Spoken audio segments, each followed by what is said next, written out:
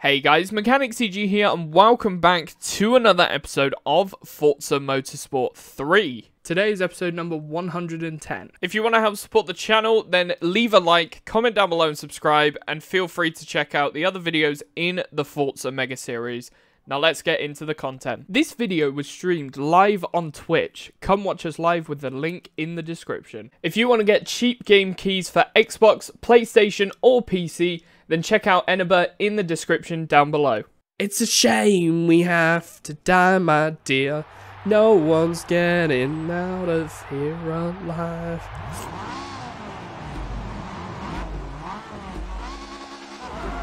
But I love the idea that YouTube has. Oh, my speaker's died. Lovely. Well, at least everything else is working fine. I'll sort that out in a minute. I love what YouTube has done with YouTube Premium, and I wish Twitch would. I think Twitch actually does have like Twitch Turbo, but it doesn't work the same as Premium. So Twitch, if I'm not mistaken, Twitch Turbo gets rid of all adverts, but the only thing is that none of that revenue actually goes to a creator. It's just to get rid of adverts off of the platform. So yeah, I mean, that's a stupid one. Is that Ferrari Evo R34 1.9 TDI? Yes, it is.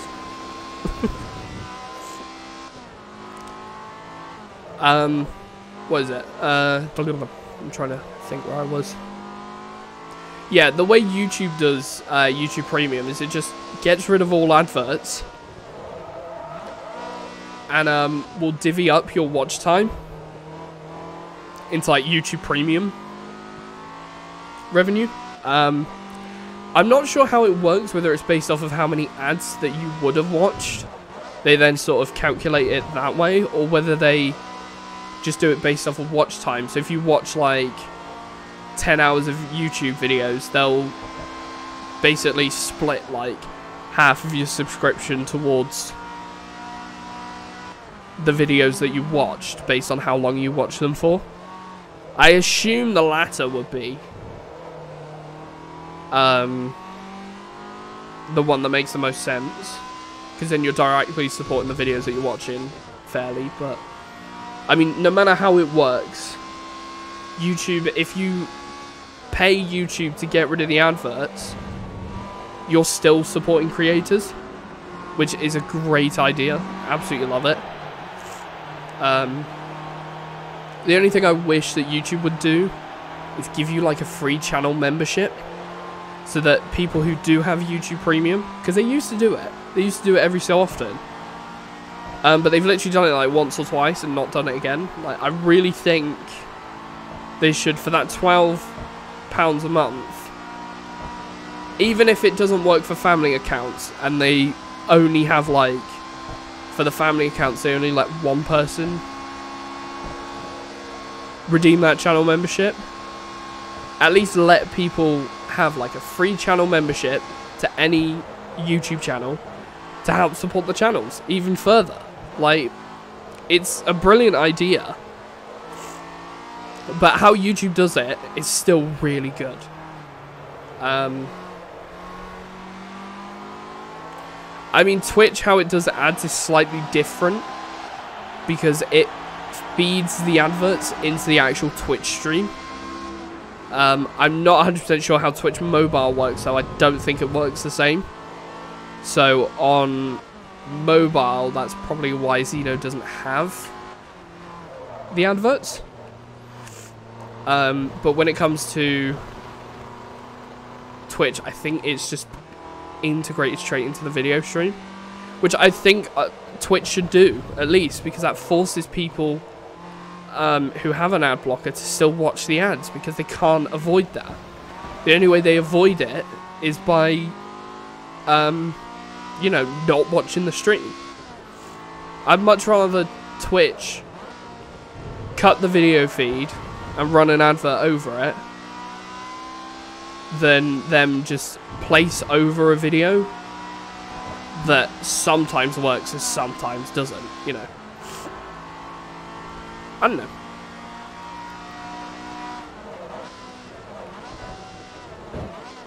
I mean, I watch a lot of YouTube content and I make a lot of YouTube content, so I understand both sides of the coins. Yeah, you can skip the ads. Just turn the browser off and turn it back on again.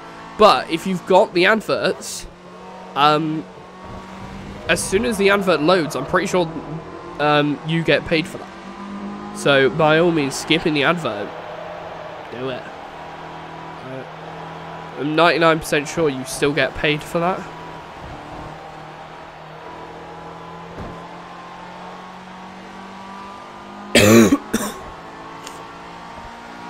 But the thing is, right, Twitch and YouTube and that won't put as much effort into countering ad blockers, because they won't pay on behalf of lost revenue to creators.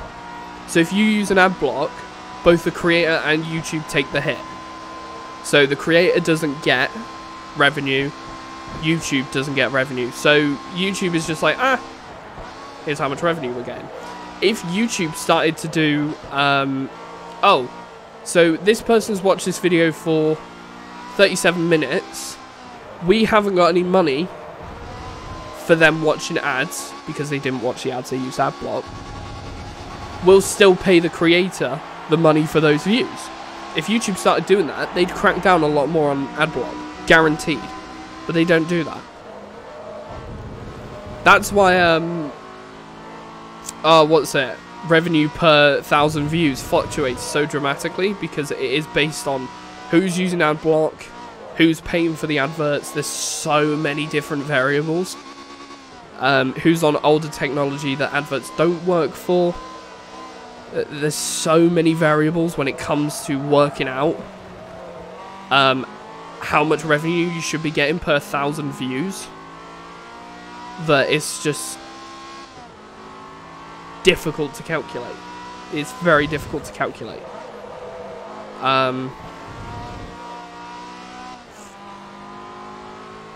I would like to see Twitch and YouTube to clamp down on, because it is piracy. At the end of the day, using an ad block is piracy. Oh fuck, that didn't go well. A lot of people obviously don't associate because they think piracy is just, I've just stolen this software that's should have cost me money, but I got it for free. That's piracy. But technically speaking, that exact logic is what goes on with adblock, because adverts are what's paying for you to be able to use YouTube. And if you're getting rid of those adverts, you're basically getting a software for free. Piracy? Sound familiar? You know. And I mean,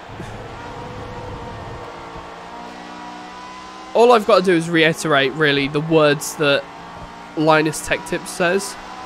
Or Linus Sebastian from Linus Tech Tips. All I got to do is reiterate what he says, that if you're,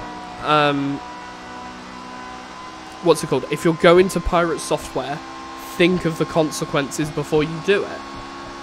And he obviously says, if a software is not available for you to purchase anymore, there's no way for you to buy it. For example, Super Mario 64 or, I don't know, Forza Motorsport 3. Then he agrees piracy for that should be legal. There's not really anything morally wrong for that piracy. And I will agree. Because the consequences for you pirating Forza Motorsport 3, for example, well, Forza's not earning any money from it. There's no companies that will earn any money from it. Resellers don't really count, because they're just making money off of other people's work. So, by all means, piracy, yeah, fair enough. But when you think, if you pirate YouTube, again, I know it sounds strange saying that, a free software, that can't be pirated. It can. Because you're not paying to use YouTube, you're just getting it for free. The payment is to watch some ads, basically, for YouTube. Arr, I'm captain of this pirate ship. Yeah, but when you look at the consequences and the scale of the consequences for pirating YouTube, sure, Google doesn't get the money from you watching their video or watching a video. It might not be theirs, it might be someone else's. They don't get the money for your view. That's fair enough. Maybe that doesn't seem that bad to pirate it then. Not really losing much, am I? YouTube isn't losing much. But who is losing much is the creator. Because that's, again, a majority of the ad revenue goes to the creator on YouTube. Not YouTube. So I don't think I can say what the exact percentage is. But I will say more money goes to the creator than it goes to YouTube. And like, oh yeah, 103 hours playtime. It's fucking ridiculous. This game is long. This game's probably longer than Motorsport 1 and 2 combined at this rate. Let's be honest.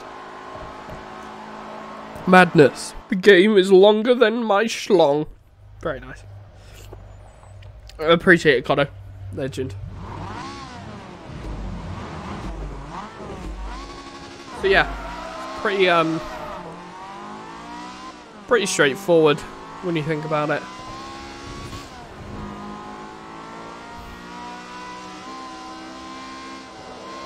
Like, I know piracy, when it comes to piracy, it's more the people that distribute that get caught out by these big companies more than individual users. So governments don't really focus on one individual that's downloaded a lot of pirated software. They more focus on the people distributing it, because that's the easiest way to cut it off, and that makes sense. But I really think they need to clamp down on... Here's the thing, I really think the EU should look at opening up, like, changing some of the piracy laws in the UK. Because I think games that, or like software that is unable to be sold, so software that just doesn't go on sale anymore because licenses have run out or whatever, that shouldn't come under piracy laws anymore. I think those kind of software should be classed as abandonware. And you should be allowed... You shouldn't be allowed to charge for it, because that's still someone else's intellectual property. But I think you should be able to, like, get the game, because, I mean, it's history at the end of the day. When you think of it, like, there are PSP games that I... Yeah, I'll have a look afterwards. Thank you. Thank you, Hans. Have a look, see what there is. If I like them, and they're on Tidal, I'll use them. But yeah, like, there are PSP games, like racing games on the PSP that I absolutely fucking loved. That, just, you can't buy. So you have to buy either off of eBay or whatnot, and it's just an absolute pain in the arse. I think for circumstances like that, it should be legal. Obviously, that doesn't mean it is, but it should be. Yo, Blackout, what up? Yeah, Project Cars 3 was dead as soon as it launched. They basically made a game with the title, Project Cars. Basically said it was a successor to the previous game, and then just fucking gave up on it. And they advertised it pretty much to Project Cars fans. If you make a Project Cars game, it's going to be aimed towards the fans of the last game, and also potentially some new people. The only people that really bought Project Cars 3 were people who have never played Project Cars 1 or 2. And the people who did buy it, that did play 2, didn't like it most of the time. Project Cars 3 was an absolute fucking flop. Project Cars 2 was amazing though. Yeah, it's pretty much Need for Speed Shift 3. When you make that comparison, and you, like, I went back and played Shift 1, the handling model was fairly similar. I have no clue. I know they're the same studio, Slightly Mad Studios. I know it's the same studio that made Need for Speed Shift, but I don't know how Slightly Mad Studios went from a simulation handling model that was really enjoyable to basically going back to the drawing board, dusting off their copy of Need for Speed Shift 2 and just copy and paste that into a new Project Cars game. I don't know how they managed that, because that's literally what they did. I've been pretty good. I've moved since we last spoke, I believe. It's been about a month or two in it. So, I've moved. I'm in a different house. In a different country, technically. So, I'm also very ill at the moment. My nose is fucked. My throat is fucked. But hopefully by next... Well, I was going to say next Monday, but that's tomorrow. And I doubt I'll be better tomorrow. But hopefully by, like, Wednesday, this cold will have fucked off. Whatever it is. It's not COVID, though.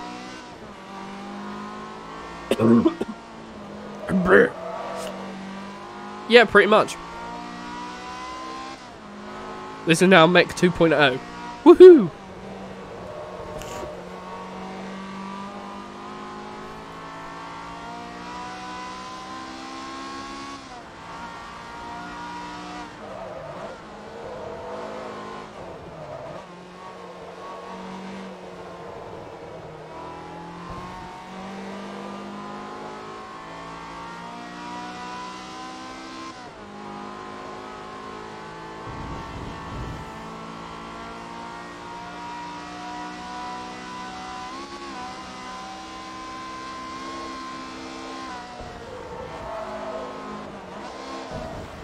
Oh, for fuck's sake.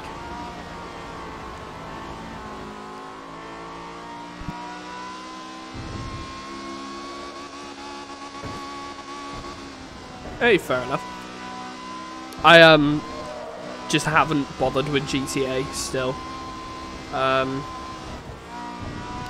don't think I'm ever going to play GTA 5 ever again. Just because I've played so much of it. I don't have the urge to play any more Grand Theft Auto 5. I do want to play GTA 4 though, because I've never played it before. Haha, pun intended. But yeah, I think GTA 5's in the bin for me. I don't think I'm ever going to play it again.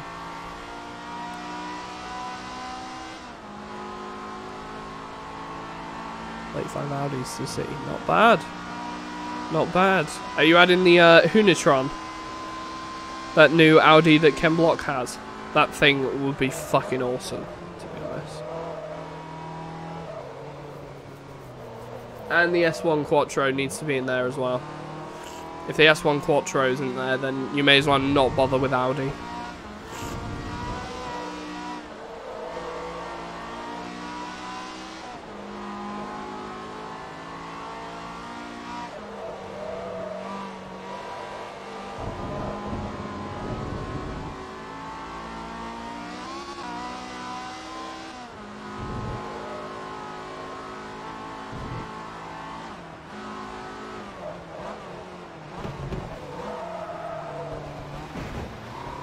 Woo!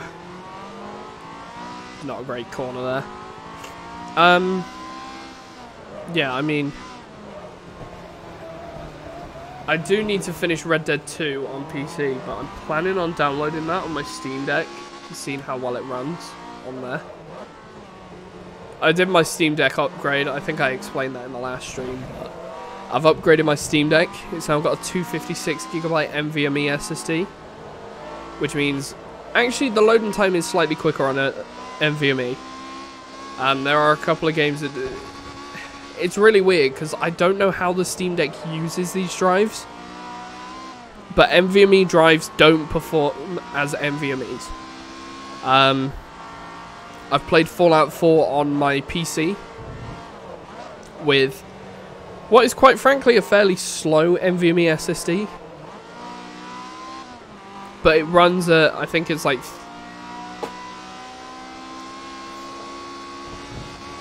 that sounds very wrong, Hans. I mean, when you... Oh, shit. That's not good. When you compare it to my NVMe SSD that's in my PC, that thing is... I'm not sure what the write speed is, but I think the load speed, the read speed, is 3,000 megabytes a second. Which is pretty good. It's perfect for video editing, because my files are too big for a hard drive. They take forever to load. But off of the SSD, they're brilliant.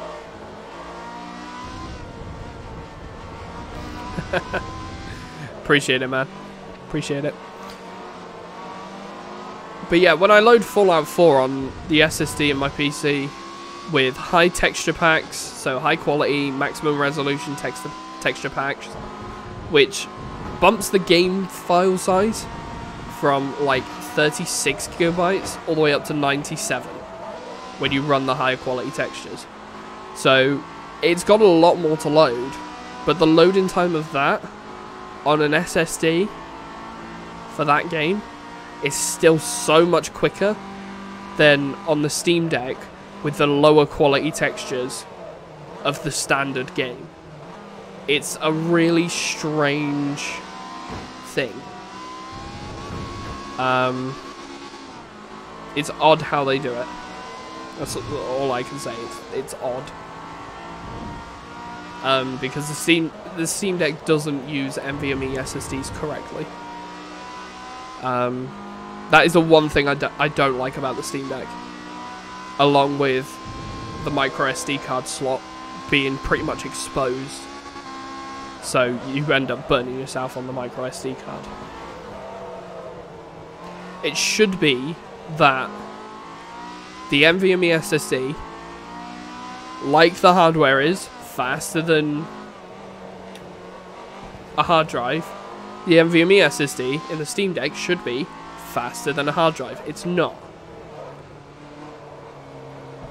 The SD card in the Steam Decks all pretty much run at similar transfer speeds that high-speed hard drives have, like 3.0 hard drives. And it's a pretty similar story to the NVMe drives. The NVMe drives probably have an extra like 2% of performance. I think it shaved about 2 seconds off of the loading time on Fallout 4, running it off the NVMe, than the micro SD card for the Steam Deck, which just isn't the kind of difference you would expect from running something that is tiny and runs at a similar performance to a hard drive to something that should quite easily be very fucking fast. It's a very weird one. Very strange. There we go, across the line. I think we've got one more race, which is the Bugatti circuit. Oh, I thought the game actually just straight up crashed then. So I would probably recommend, instead of getting two 4TB SSDs, because let's be honest, you are not installing 4TB of games and having that all at the same time, to get an 8TB hard drive or a 4TB hard drive and save yourself some money and use one at a time, because I doubt GTA, even though you're running like custom servers and stuff like that, I doubt it is going to be anywhere near. I mean, Assetto Corsa, when you've got loads of cars and loads of racetracks, doesn't even get close to a terabyte. GTA will not get that big. So, and if it does, then whoever's developing the mods for GTA is very bad, because they are not very optimized. But So you're looking for 64 gigs of RAM. That's not bad. I don't think... When it comes to gaming, I don't think people need any more than 16 unless they're doing something like BeamNG or simulation physics. In which case you might need 32, but any more than 32 is like not necessary for gaming. Like even the Steam Deck only comes with 16 gigs, which is actually kind of surprising. That's the one thing that it has. It would be 128 gigs, by the way, Hans, not 124. Yeah, I mean, your PC, what you started out with, is pretty decent. So what you're upgrading to is pretty good, but you got to think you're upgrading only to a 1660, which is a good graphics card. But in terms of graphics capability, probably won't need 32 gigabytes of RAM. I'm bad at meth. I'm bad at meth. I've been snorting. Actually, how did you take crystal meth? I don't even know. I might have just... Ow. Oh, that was a terrible joke. For fuck's sake. Ow. That really hurt. Ouch. But yeah. I mean, if you're getting 32 gigs with the intention of upgrading to like a 30 series or a 40 series, then yeah, maybe. But a 1660, I don't think you need even 32 gigs. I think you'd be better off maybe buying a kit of 2x8 and then getting another 2x8 later on down the line to upgrade to 32. My PC's only actually got two DIMM slots, so I actually need to completely replace my RAM if I want to upgrade. I've got 16 gigs at the moment, but I do want to upgrade to 32 because that's the only other option. Is if you're doing like video editing or photo editing, that's where more RAM actually does come into play.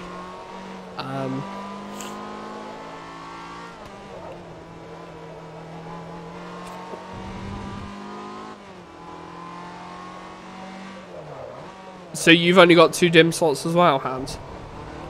Mine's actually like a smaller motherboard, so it's only got 2 DIMM slots on it.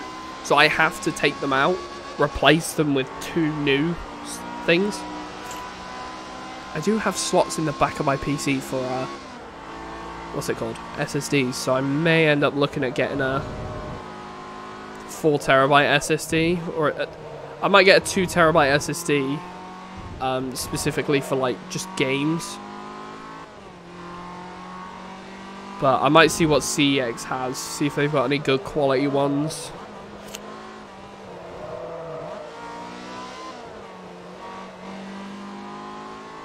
Well, no, so I wouldn't be able to go that big because it's just too much money and it's pointless.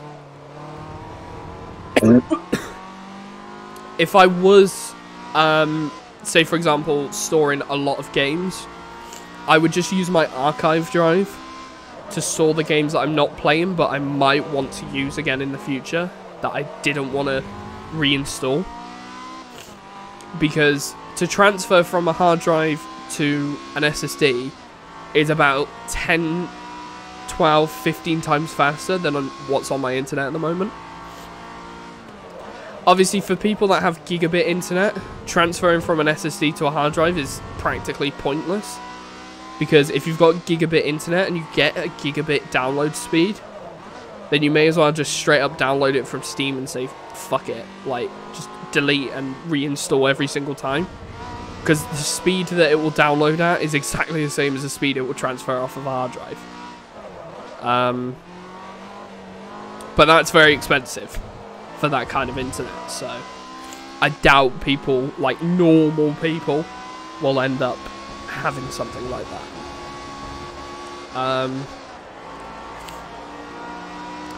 But yeah, it's a difficult one.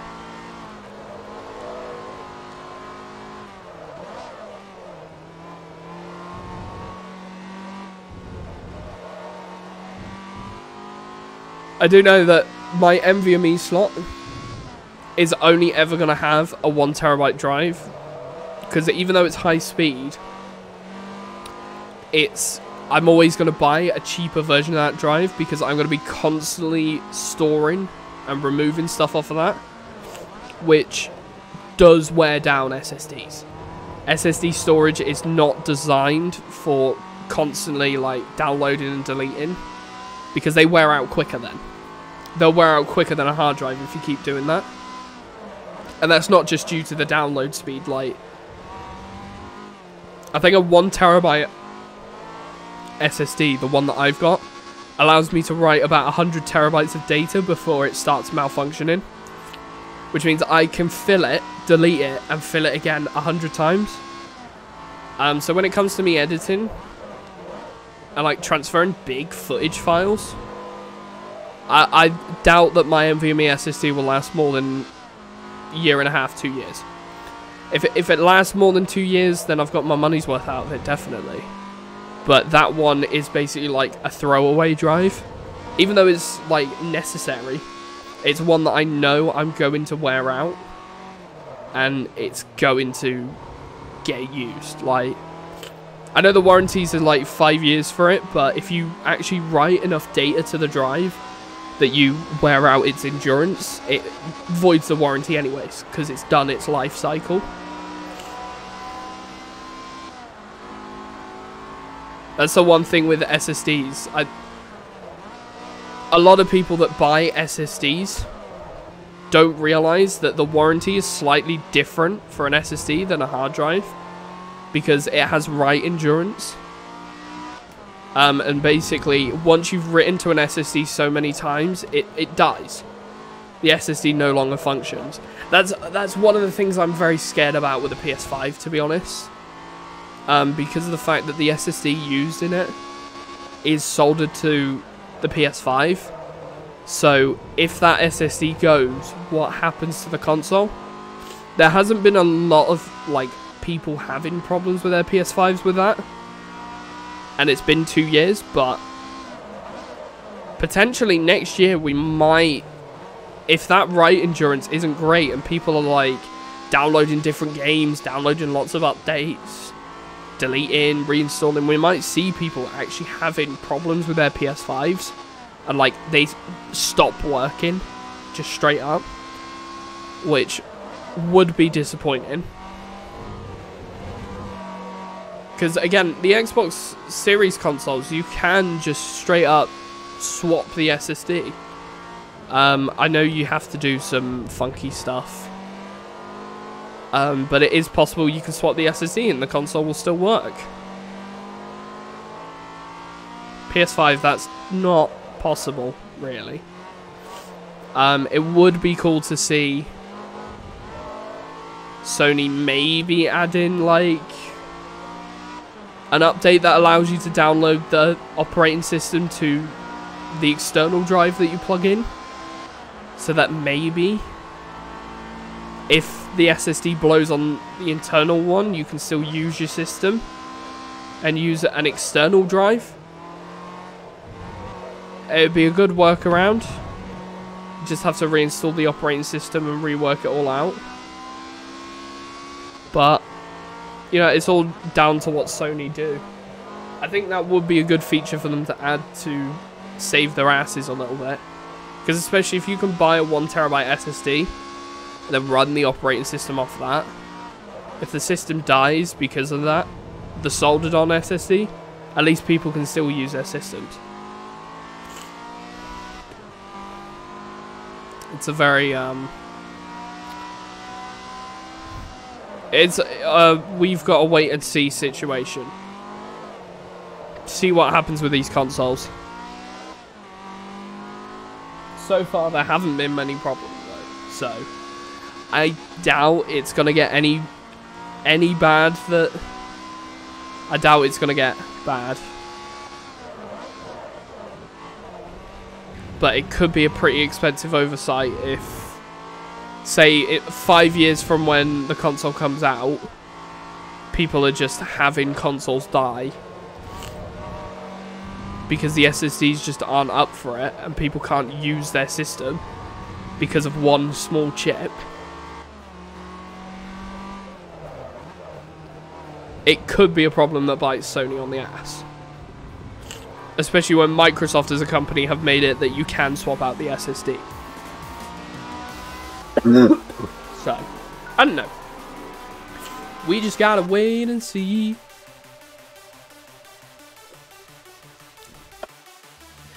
Yeah, but when you think about it, like the PS5, even though it's got a CD drive, it won't survive any longer than a digital one because it still runs the same. It still downloads to an SSD and all that. It's stupid. Stupid. Fucking stupid. Alright, let's go on to the next one. So thank you guys so much for watching. If you did enjoy, be sure to leave a like, comment down below and subscribe, and I will see you in the next one. Peace out.